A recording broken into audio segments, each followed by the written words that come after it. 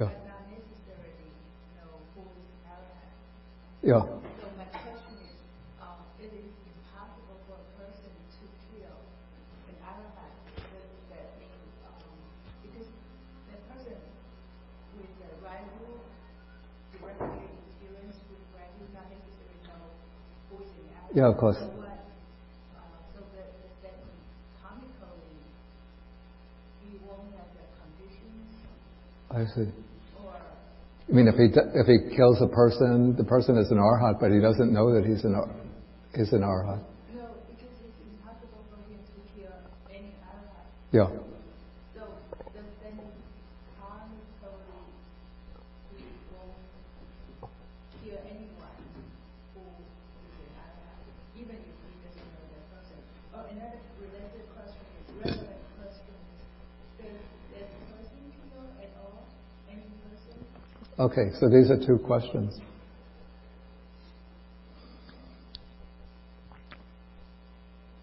Okay, so the first question seems, is it possible for him to kill an arahant? Well, actually the broader question is, will he kill anybody at all intentionally? And my understanding is that I haven't come across in the text anything that says that it's impossible for a person with right view, a stream enterer, that it's impossible for them to kill any human being at all. But what is said is that the person who has the right view follows or conforms or accords with those virtues which are dear to the noble ones without any breach or blemish. And so the virtues that are dear to the noble ones would probably be at least the four major precepts: not to take life, not to steal, not to commit sexual misconduct, not to speak falsely.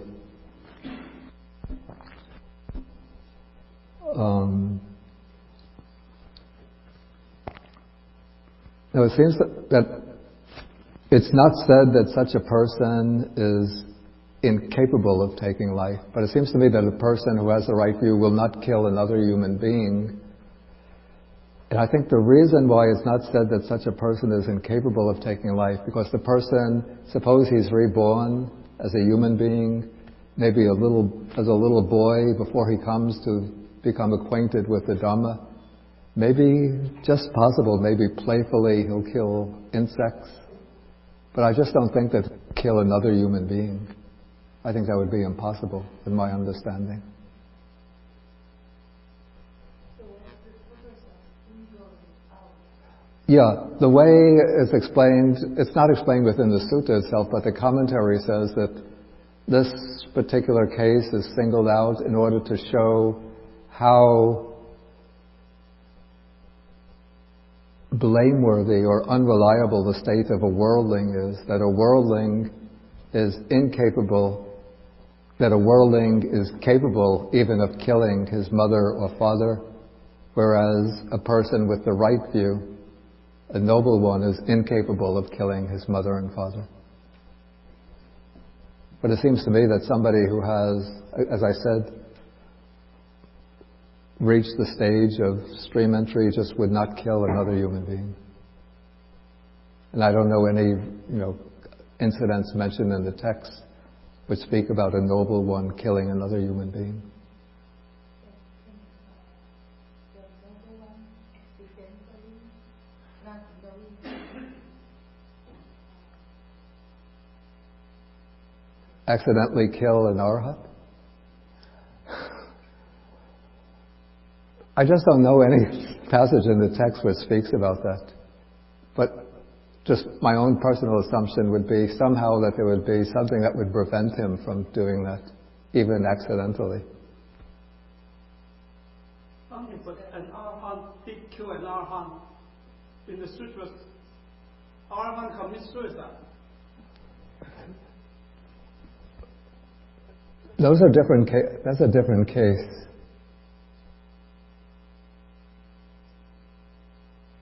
Couple questions from the internet. Yeah. So it's from the working of the karma that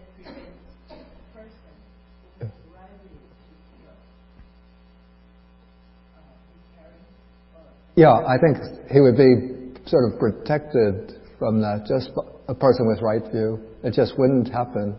You know the case of Oedipus Rex, so at his birth it's predicted that, by a prophet, that he's going to kill his father and marry his mother. And so his parents abandon him someplace like in the middle of a desert, thinking that he'll just die in that way. But then some travelers come through, they pick him up, they see the baby, they pick him up, they nurture him, they adopt him, bring him up. Then when he reaches maturity, later in life, while he's traveling someplace, he comes across a man on the road, and he gets into a quarrel with that man, kills him. It turns out that man is his father, though he doesn't know about it at the time. Then he travels further, he comes to another city, he meets a woman a bit older than himself, falls in love with her and marries, or maybe it's a marriage of convenience. Anyway, Excuse me? Sphinx come to whoever solves the riddle, and as a result, because the city is featuring suffering famine, he frees the city from. Oh, that's right. Yeah. As a reward. He gets the woman, the queen, and the queen, it turns out, is his mother. And so in that way he fulfilled the prophecy. But I don't think that would happen to a person, a stream enterer.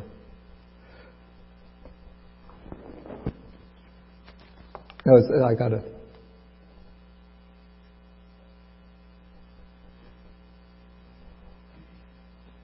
Okay, somebody says, if it's impossible to have two Buddhas in the same world system, why are there so many Buddhas that appear together in sutras like the Lotus Sutra, Avatamsaka Sutra, or Amitabha Sutra?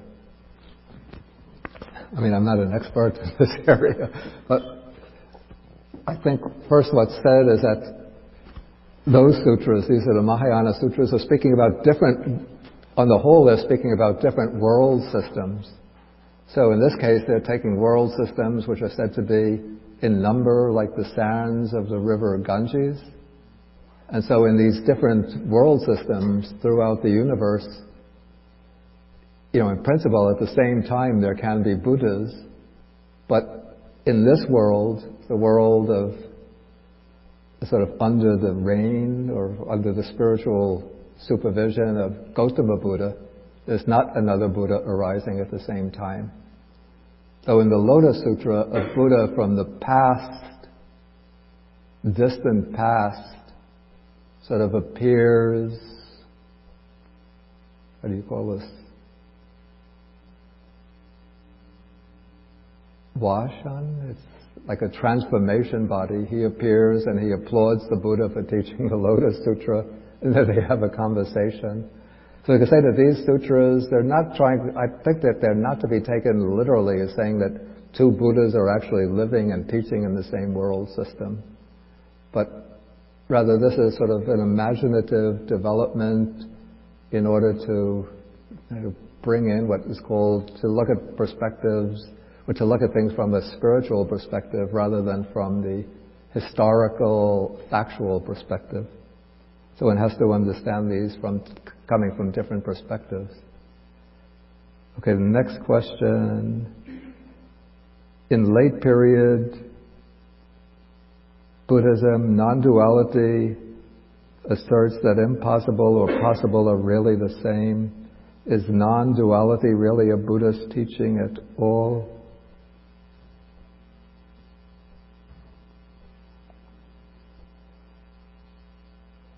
Non-duality ideas basically rejected the ideas in Vipallasa, Madhyamaka, this is non-duality says samsara is no different from nirvana. I think the question should be related to the sutta that we're discussing. I don't want to go off into tangential topics, so we'll just put these aside for now.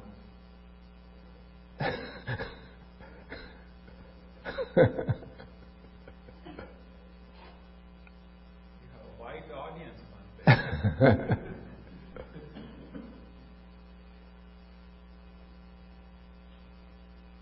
Any other questions, comments? Yeah. You explained that dhatu has two meanings Yeah. when translated into English. But could you give the definition of dhatu in the Sutta? I have less problem with The meaning, according to the Sutta. It said that dhatu, let's see.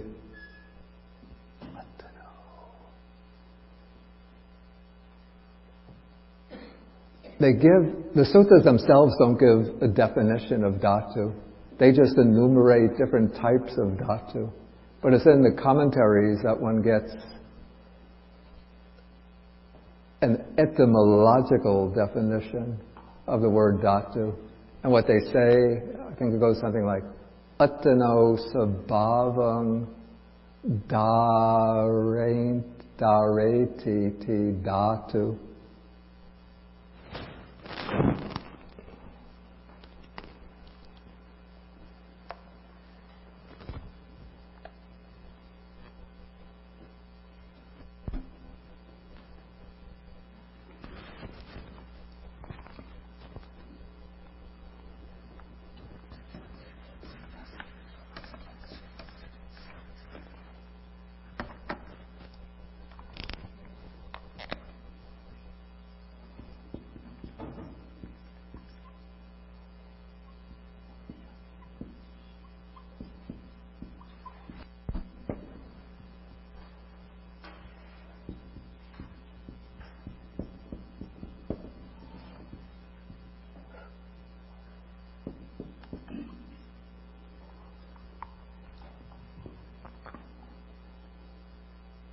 So dhareti, it supports or maintains its own nature.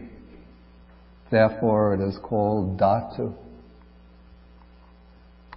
But that really seems to apply more to dhatu in the sense of the 18 elements or the 6 elements, things that have their own nature.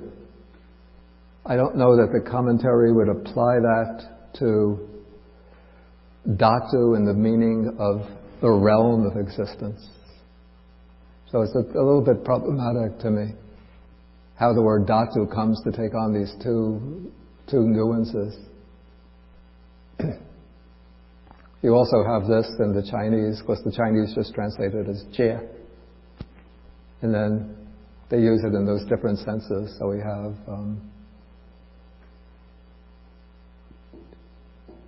yu jie, se jie, wu se jie, right?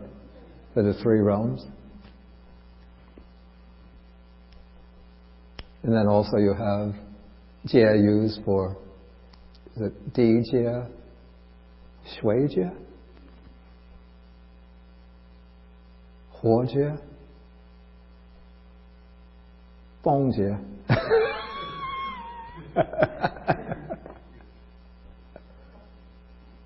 And kong jie, right? And shi jie.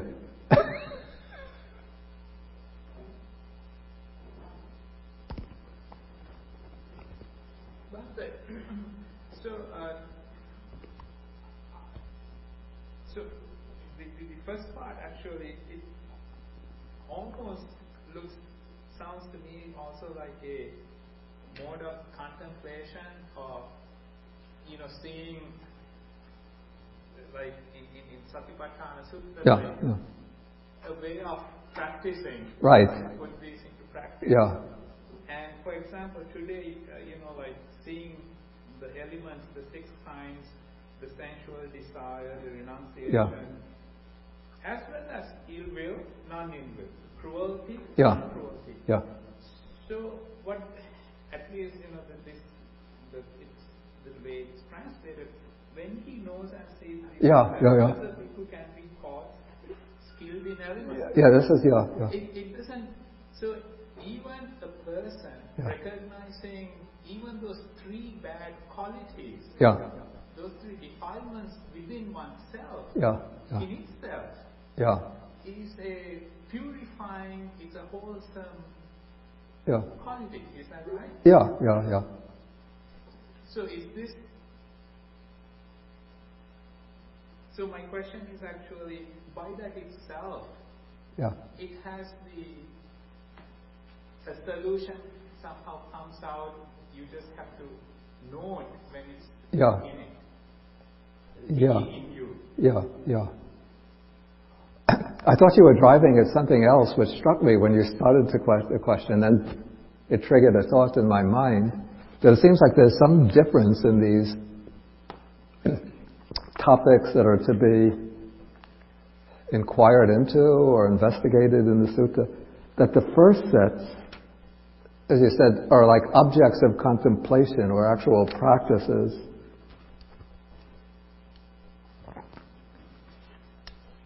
So these are like things you could practice, like observing, contemplating the 18 elements, the 6 elements, the different feelings, pleasure, joy, pain, sorrow, and equanimity, even ignorance. And then the 3 wholesome thoughts, 3 unwholesome thoughts.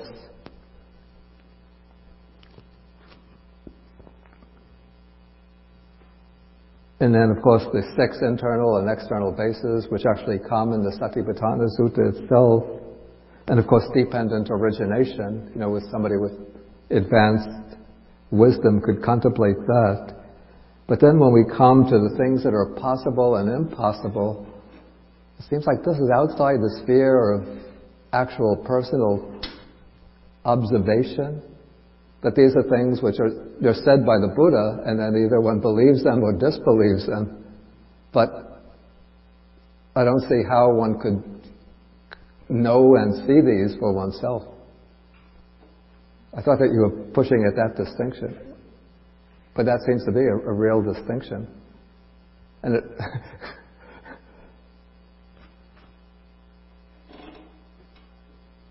Dina, you look like you were going to make a comment. I'm the elephant in the room. Go ahead. I'm still really upset. We give room we accommodate in this room, whether they're mosquitoes or elephants, all of them are welcome. Mosquitoes, tigers, elephants. So let the elephant. You know what the elephant is. I mean, we go back and I don't want to be disrespectful. How can I say this about that? No, say whatever you suffer. I mean, if we go back and look at the Buddha's behavior before he becomes enlightened, right? No, let's not do that. Let's just talk about the enlightened one. Yeah. The truly enlightened. Yeah. I'm right where I left off before lunch. If you're truly enlightened, then how can you not see men and women? Yeah. I understand that men are superior to women in one way. You have physical power. Yeah. Okay. Otherwise, intellectually, if you look at us in school, we're pretty good. And we're better than you till we discover you don't like us smart, and then we kind of dumb down. Of our lives. Yeah. No, there's truth in Maybe it. it's bad karma to be born a woman. I don't know. Actually, I've never seen that in any of the early Buddhist texts. This comes to be a popular belief in. Okay, I don't even know. I don't know this stuff, so I'm just saying. No, they say. Someone who's so enlightened. For instance, you're enlightened. Well, and you do so much for girls. No, I mean. I'm not enlightened in the sense of realization. I know, but you're pretty smart. and one of the reasons that I respect you tremendously is what you're trying to do for women and for girls. Yeah. And advancing the cause and getting education for us and making our lives better and whatever. All of that good stuff. Now, if a regular human being, of course, extra smart like you, can realize that women are terrific. Yeah. How could the Buddha not see this? And this disturbs me. I don't think that this passage indicates that the Buddha didn't see that, or that he made some biased discrimination against women. I think, again, three things I can say. First is the possibility that these passages are interpolations. Possibility. I'm not... buy that. Excuse me? I can buy that. Yeah, I mean, this would be the sphere for somebody who does, extensive critical scholarship in the text, and then maybe even they can't come to a definite conclusion, only, conjectures. So that's one possibility. The other way to understand this is the one that I feel is most reasonable. To see that it emerges from the cultural and social matrix of ancient India, and which was at least the model that prevailed throughout most of the world, which is the one where the people in positions of authority are the males. And it doesn't mean the male is superior in terms of capacities, intelligence, virtues, and so on. It's just that maybe because the male has more physical strength, and so in the cultures which develop to a point where physical strength will transform into managerial, administrative, authoritative, the strength of authority. So that is set against this background. So that's my second hypothesis. The third hypothesis, what I mentioned, is, again, like this is formulated against not only the background of ancient India, but conditions on planet Earth which evolved under particular biological conditions, where we have the class of beings called human beings who are divided into two sexes. And the statement here is made like a universal statement, like it applies to any world system, any galaxy in which intelligent beings evolve. And yet it's conceiving them as human beings, with divided into two sexes. But as I said, as long as there are sentient beings, or intelligent sentient beings, I would say the Four Noble Truths, the three characteristics, dependent origination, can be realized. Those are the marks of a Buddha. Maybe in other world galaxies, other world systems, the intelligent beings are not like human beings. Maybe they have 2 heads, 8 arms, 15 legs, tails, and maybe there are 3 sexes amongst them, maybe 4 sexes, maybe each being is a hermaphrodite with the 2 sexes in one body. So I don't know how this could be relevant in any kind of galaxy or universe that develops under, very different physical and biological conditions. So today you wouldn't necessarily buy that. Right? In other words, a bhikkhuni, for example, could become head of this monastery.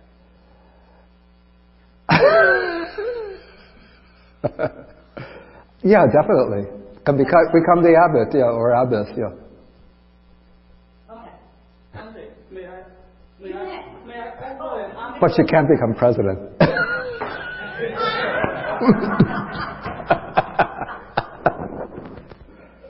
May I offer an answer which has no ground, but she may like? What makes a woman is the loving kindness to the offspring is so strong. As a woman, you keep on being a bodhisattva for aeon. Finally, you let that go, become a male, and reach Buddhahood. Without being a woman. Is there any in the scripture that a Buddha never born as a female before? No, exactly that's the case, yeah. So you are man's foundation. Without you, we don't exist. Thank you. In the Janaka tales, was there ever a story where the Buddha was born as a woman, or was it always a man? I think in the Pali Jataka stories, he's always a male. But there are stories which sort of go back, which trace the Buddha's lineage or past, his karmic past, beyond those in the Jataka stories. And I think in some of those it said that he was a woman. One day, from what we understand even today, Yeah. Today the gender is a very important factor. Yeah. In India all over the world. But I suppose in India, even fairly recently, more than the gender factor was a caste factor. Was a what? A caste. A caste factor. That is the main. In fact, Buddha spoke up against that. Yeah. And what he said against that, Yeah. against the caste system, Yeah. probably can be used against the gender system also, if that was visible at that time. Yeah, but don't forget. It was like almost accepted. Yeah. In the sense that in fact, there is one thing I like about the Oriental system, Yeah. where the yin and the yang, they are in harmony, not in opposition. That they are together, it's part of nature. You know, it's the opposites. Yeah. Yeah. It didn't say one is better than the other, or bigger than the other, or even strong. I think there are a lot of ladies who are stronger than me. I'm telling you, I'll be honest with you. Even physically stronger. I mean, there are like women weightlifters and wrestlers. Okay. So it's a really, I think it should be in harmony, and I like that. Yeah. Yeah. And I should say that there are some suttas that one does find, particularly in the Anguttara Nikaya, which are denigrating to women. I have to say, I don't believe that those were spoken by the Buddha, even though they're ascribed to the Buddha. I have to say, because the Anguttara Nikaya is a collection of very short, or at least many short suttas, and would just be very easy for misogynistic monks. But it's scary to think Yeah. that if one is called enlightened, that one would feel that way about me. So Well, I don't think that feeling, that kind of denigrating feeling, comes from the Buddha himself. That's what so I'm willing to accept your reason number Yeah. 2. That, Yeah. You know, but throughout religion, right, that Eve is portrayed as evil also, and I don't know where can we even find anywhere Indira Gandhi? Where can we find anywhere? Oh, yeah, Indira Gandhi. That is. I said that I couldn't think of a powerful woman. And Mother Teresa, but she's not powerful. Well, she's not. She's lived in India, but she's not Indian. Yeah. But I was talking about not the modern times, but up to modern times. Anyway, I'm willing to buy your second reason. So we can move on because it's just one of the things that disturbed me since 5th grade. I can't tell you how disturbing. I mean, men are always threatened by powerful women, and they tend to denigrate them in ways that. Yeah, I mean that could be the case. Yeah, that would certainly explain, as I said, these short suttas in the Anguttara Nikaya, which are denigrating to women. But again, I don't find that this passage is denigrating to women at all. Because also, don't forget, it's also said here that it's impossible for the woman to become Mara, the chief of the evil ones. So it's chiefdom or authority rather than wisdom or virtue. That's the defining characteristics of these 4 or 5 types of beings that are mentioned. One thing, I come from Sri Lanka. Yeah. And for us, I think we respect the mother and the woman so very much so. I mean, to us it is maybe even more than the father sometimes, because she's the one who brought us up. Yeah. And not only that, but Sri Lanka, I think it might be the first country, or at least one of the first, that had a woman prime minister. The first. It was the first. Before Indira Gandhi or Guru Nanak. She's the first. The Sirimau Bandaranaike was in 1960, maybe the late 1950s even. Yeah. Whereas Indira Gandhi came in after Nehru died. It would be after 65 or so. Bandaranaike was first. Yeah. And then, Indonesia had a female leader. Yeah, yeah. And then there was gold in my ear, but Yeah, that's also it. yeah, I know. Yeah. But even Sri Lanka has had queens. I mean, suppose in the history of Sri Lanka, they have had a number of queens. Queens who were the rulers of the country, not the king. Not a king, queen. The queen was a ruler. This I didn't know about. Serving rulers. Yeah. And sometimes it's not part of the Dhamma. Apparently, sometimes the queen determines the king. Oh, that should be not remarkable at all. That should be quite. Okay, we're getting a little late. Maybe we take one more question if anybody has an urgent question or comment. Whether you consider yourself an elephant, a tiger. I can ask one more. Okay. Well, my one more question would be, I guess the man's name was Moggallana. Yeah. He killed tons and millions of people, right?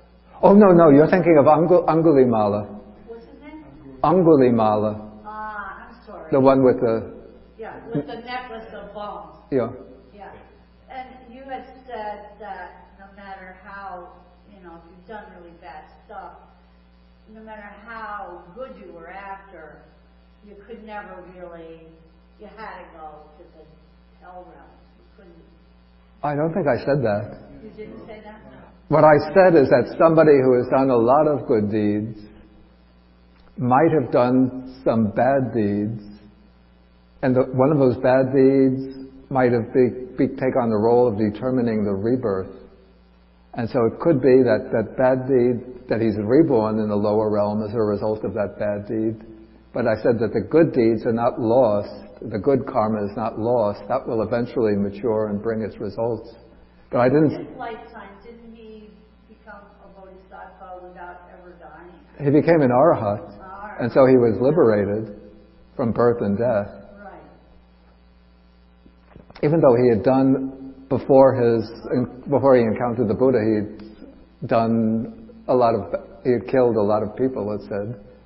Not thousands and millions, but... Whatever. But I know it was a horrible thing he did. Yeah. But in this case, because he transformed, that bad karma that was due to ripen in this life, ripened in the form that he got beaten and abused when he went on alms rounds. People threw stones at him and hit him with sticks. Somebody recognized him. Yeah, he got beaten.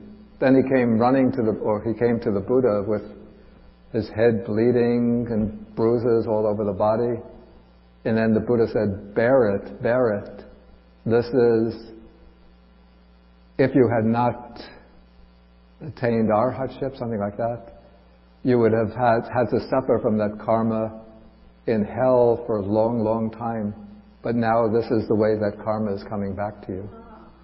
Okay, now it makes more sense. Yeah. I was newer in this than I am. Yeah. And Bhante, Thank you. Okay, just... there's a background to that story too, I believe. He was not born that way, as a hateful person. No. His teacher... Yeah, that's the background story. Yeah. He was actually from the Brahmin class, so he would have been well brought up. Okay, I think we'll have to end for the day, because there'll be another group coming in at 1:30. Okay, we don't do the sharing. Thank you. Oh, okay, thank you. We don't do this. So much better. And when I said about president of this, I was only joking because I'm the president.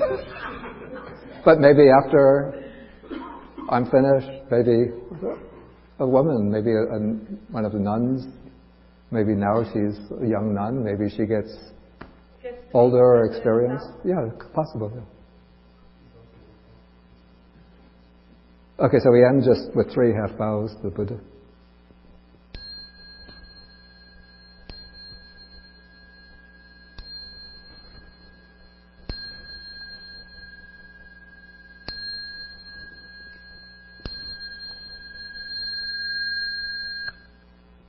Bahudhātuka.